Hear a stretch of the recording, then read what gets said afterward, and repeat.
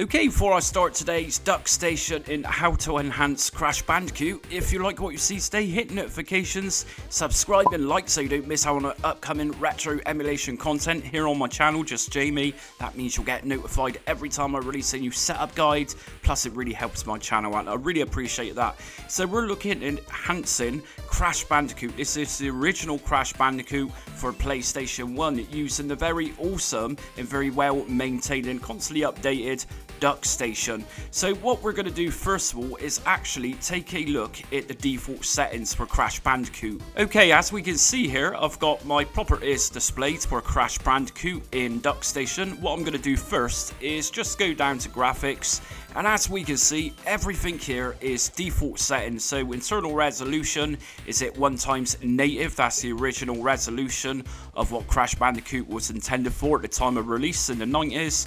Everything else is literally just here at default.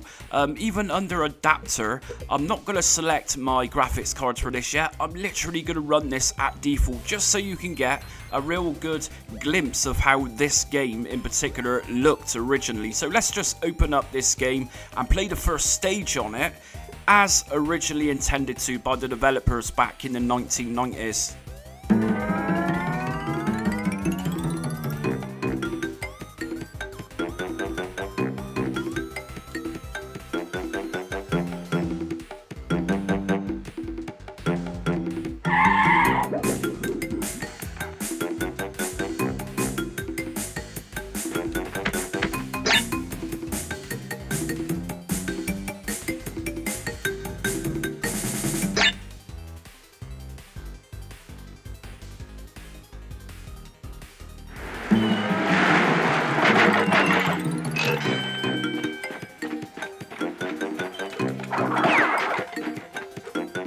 What have I got?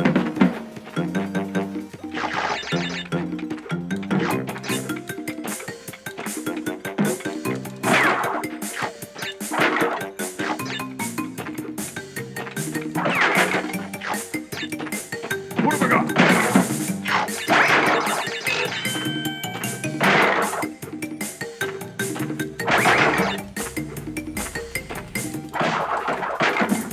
What have I got?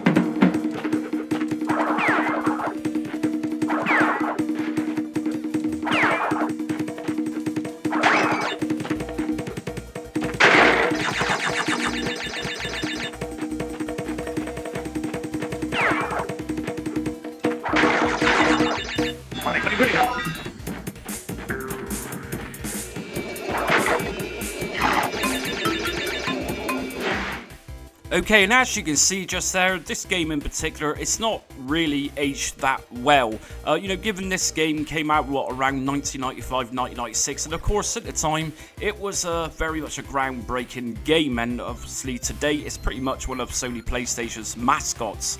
So anyways, let's take a look at video settings and actually get this to the best which we can get through Duckstation. So let's go back into properties. From here, what we're going to do is just take a look at graphics. Now, the first thing which I'm going to change for Crash Bandicoot, and let me just remind you that these settings aren't for every PlayStation 1 game using Duckstation. Some games are going to work fine, where others aren't going to work so great. So just be mindful that these particular settings aren't going to apply for every PlayStation game out there. So first thing you should be doing is go into your adapter. Now, if you've got a graphics card like I've got the RTX, I'm going to select the RTX just here, just so we can get a real oomph out of the computer itself.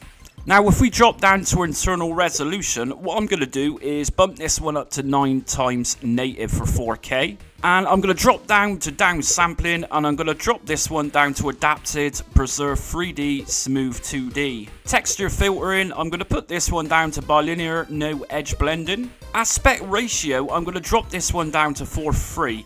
Now, thing is, we can actually put this to stretch to fill, or we can put it to 16:9, but your games are going to look very stretched.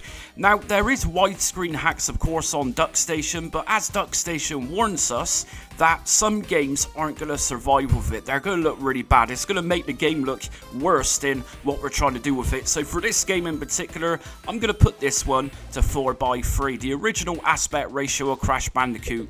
Under deinterlacing, I'm going to leave this one to adaptive fast matte, so that's fine to leave this one on default. I'm going to also leave crop to only over scan area, and under scaling, I'm going to put this one onto bilinear smooth. I'm going to check true color rendering. I'm also going to check PG/XP geometry correction. I'm going to go down to disable interlacing. I'm going to check PG/XP depth buffer low compatibility. And finally, under this section, I'm also going to check FMV chroma smoothing. Next up, I'm going to just go to the advanced tab.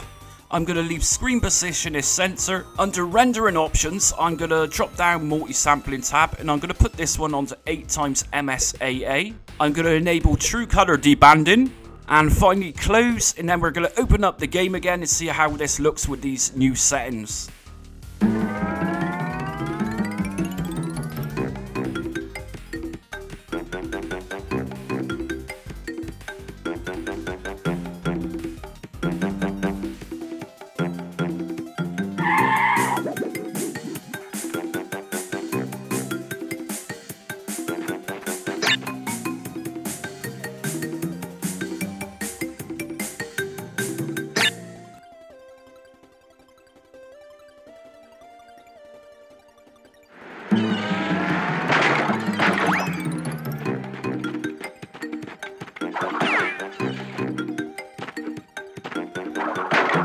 What have I got?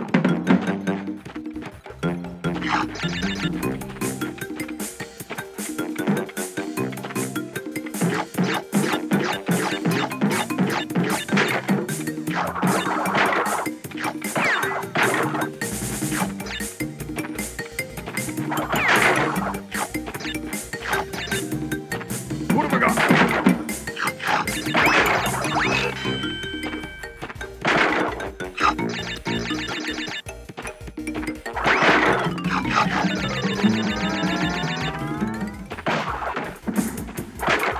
What have I got?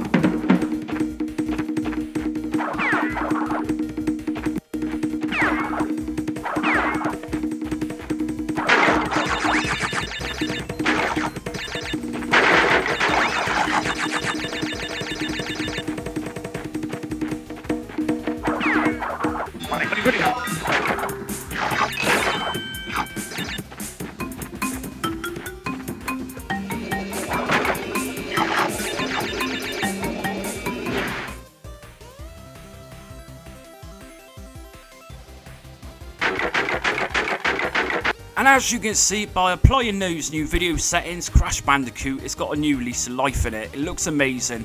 So just remember that not every PlayStation game using Duckstation is going to give you the same results as these particular settings. Different type of PlayStation 1 games and Duckstation will require very different settings. For example, if we apply widescreen, some games might accept it, some might not. So just remember, if you think you might go out your way and start changing your video settings and you find a lot of lag, there's a reason for that. So I've actually tailored this video specifically for Crash Bandicoot. So anyways, if you liked today's video, hit notifications, subscribe and like so you don't miss out on upcoming retro emulation content. Also feel free to join me on social media. I'm on Facebook, Instagram, Twitter and TikTok. But until next time, stay retro.